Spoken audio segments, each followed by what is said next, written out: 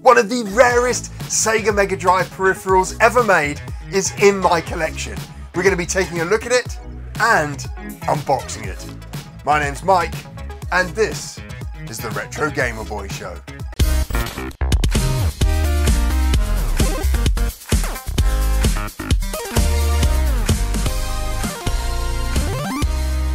In today's show, we're going to be taking a look at one of the rarest peripherals ever made for the Sega Mega Drive. It's the Sega Action Chair. I've always wanted one ever since I saw it as a teenager in my local Woolworths store in the UK, and earlier this year, I finally got my hands on one. I'm also going to be making a custom authentic box for it, so stick around for that, and if you like this video, I'd appreciate it if you could share it with others. Before we take a look at the chair and unbox it, let's learn a little bit more about the Sega Action Chair. The Sega Action Chair was invented in 1990 by 𝗚cie𝘂𝗿𝗿, who holds the patent for controller seat for video games.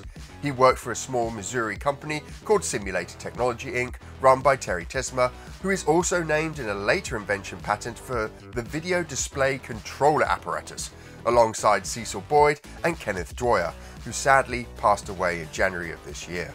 Both these patents were for the Simulator 1 and Simulator 2 action chairs, a full-sized arcade chair that plugged into your console and allowed you to control characters and vehicles by leaning in the direction you wanted to move. The Action Chair was released in 1991 in North America as the Simulator 1 and Europe as the Simulator 2. The European release got an official distribution deal from Sega, and the chair was rebranded as the official Sega Action Chair. In North America, the company couldn't strike a deal with Sega and so found local distributors to sell the chair through. As the chair was not an official Sega product here, it was aimed at both the Sega Genesis and the Nintendo Entertainment System, with 2 leads packed in the box, which you switch between depending on which console you had. The European release had a custom Sega PCB and an unbranded lead. The chair didn't sell well, and only a very limited quantity were manufactured, with the company voluntarily dissolving in 1992. It was the largest and heaviest Sega peripheral, and stores were reluctant to buy them. They took up too much space in storage and on the store floor, and they were heavy, with new owners needing a car to put the box in to take them home. Now, finding a boxed Sega Action Chair is very improbable, maybe even impossible. There are no publicly available images of the official Sega version of the chair boxed, but I have a foggy recollection of the chair being in a white box with a large Sega branded sticker on the front. From what I recall, the branding used the white European Master System and Japanese Sega branding. Regardless, the box was most likely thrown away by most people due to its size, or they perished over time. After some hunting, I did manage to find these pictures of the North American Simulator 1 boxed. They seem to line up with my old memory of the European version. Now, I love my complete in-box Sega Mega Drive collection, and I really wanted to have the Sega Action Chair boxed as well. But getting a complete in-box Sega Action Chair is impossible. So I've decided to create a new style box. A box that when you look at it would feel as authentic as if Sega had created it themselves. But before we do that, let's take a look at the Sega Action Chair. So how did I get my hands on a peripheral that only comes up for sale once every few years? Well, it was luck and chance. I belong to an awesome Sega Mega Drive community on Facebook called the Sega Mega Drive Extreme Collectors. Here, fans of the console share information and history, pictures of stunning collections and very rare and exclusive pieces from the Mega Drive collection, and they sell and trade games, consoles and peripherals. Now, Daniel, a member of the group, posted up the Sega Action Chair for sale. I just so happened to log in just after he posted the listing and had a huge adrenaline rush. I was also torn. I'd just the week before purchased the Sega Mega CD karaoke machine from a German seller for over £1,000. Daniel was looking for $400 for the chair and local pickup. I wrestled in my head for all of 5 seconds before throwing my hat into the ring. I couldn't let something that I had wanted since I was 13 slip through my hands. And after a little back and forth on how he would get it to me, I paid Daniel and waited for the chair to turn up. Before I knew it, the chair had arrived in a massive box, and you can see why shops didn't want this taking up space in the store. Not only was it expensive at £100 back in the day, but it's huge, and Daniel packed this as compactly as he could. The chair itself is in good condition, but as you look closely, you can see the wear and tear of a well-loved peripheral. It's also showing signs of age, with some light bubbling of the paintwork as the steel starts to oxidize. One of the projects I'll be taking on this year is restoring the chair and treating that rust before it becomes a problem. I would have done it in this video, but I couldn't find the right color. So later this year, I'll strip the paint, get rid of the imperfections and rust, and restore the chair to new. I took the chair apart as I was assessing what I needed to do to restore it, and came across some interesting things that I don't think anyone who doesn't have the chair would know about it. Firstly, the chair has a number on its base, and I'm not sure if this is a reference number or an inventory number. The second is that the Sega name appears nowhere on the chair except for on the PCB, where we have Sega clearly on both sides, and then Gen, which I'm guessing stands for Genesis. This makes sense as the company was based in the United States. And lastly, I wanted to share with you how the input mechanism works. There are 4 micro switches mounted on the PCB. There's also a thick stem that moves as the player leans in the chair. And as it does so, it pushes on these long metal plates that push down on the micro switches. All 8 directions can be achieved by pushing against these long metal plates. Now, like I said earlier, I really want to have this complete in box, but I think I can do better than what the original was, rather than that white cardboard box with the sticker on the front. I'm going to create something as if Sega had created it. I'm going to be using the original materials, plastic, cards and paper, to create something so convincing that when I look at it, I feel like I've got an official boxed Sega product. Now, when it comes to the construction of the box, I'm going to be taking design cues from the 𝗵𝗺𝗃𝗍 and the Karaoke boxes, 2 devices that were released in a similar time frame as the Sega Action Chair. Both devices have a cardboard sleeve, which is this thin card here, which is about 550 GSM and has a nice gloss finish. And then inside there's cardboard that holds the actual and houses the devices. So I'll be using a mixture of single walled.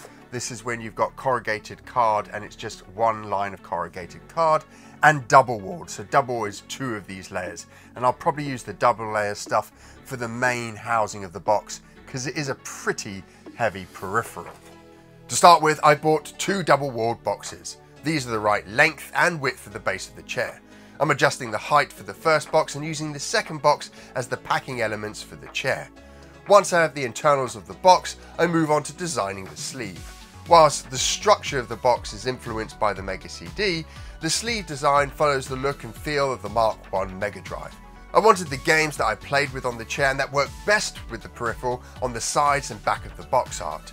I then looked at the promotional material for the chair and from Sega themselves during this period, and based on the tone of voice, used this for the text. Because the box is so big, printing firms were reluctant to print and cut it for me, with some quoting up to £700. This was ridiculous, so instead I designed the box in 2 halves and had 2 massive prints made. It was still expensive, costing £100 for both prints, including shipping. Given the cost, I needed my measurements to be millimeter perfect. I also got an anti-scratch coating added to the card. Cutting the card was straightforward, and I just needed to be patient. Once both parts were cut, I scored the back of the card and made all the necessary folds before sticking the 2 bits of card together, making sure that the Mega Drive grid pattern aligned perfectly. With the final fold done, I stuck the final edge together to give the box sleeve its form. Then it was time for the big moment. Would the sleeve fit snugly around the packing box? It did, and I breathed a sigh of relief. Actually, I think I punched the air and danced around the room, but we won't get into that. The final part was to pack the individual parts of the chair in a way I thought Sega may have done if they had made the box. And then, after 2 months of cutting, folding, painting, drawing and researching, it was finally finished.